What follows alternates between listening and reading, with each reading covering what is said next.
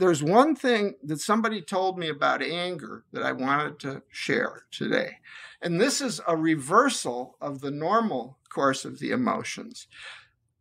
He said, anger is a 24/7 problem. It's something that you have to deal with in order to have a successful life. It's a force of energy. And all it means is that you want something that you don't got. And so that makes a lot of sense to me. And I was really flying with anger. And I said, what is it that I want? What is it that I want? And that stopped it.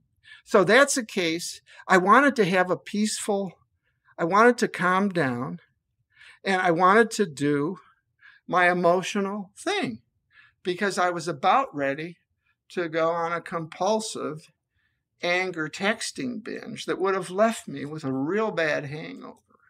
And it would not put me in a good position to deal with my son the next time he came back and asked for money. And you've got to understand, when he left, I thought he was really going to be dead.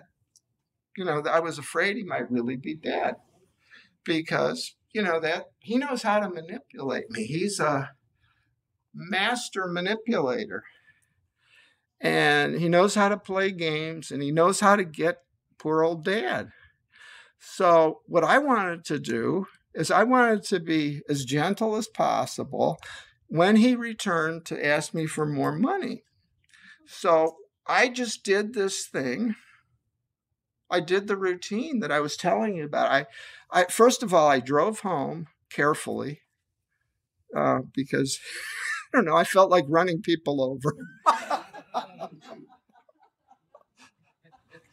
But I decided it would be better if I just drove carefully because I was feeling safe,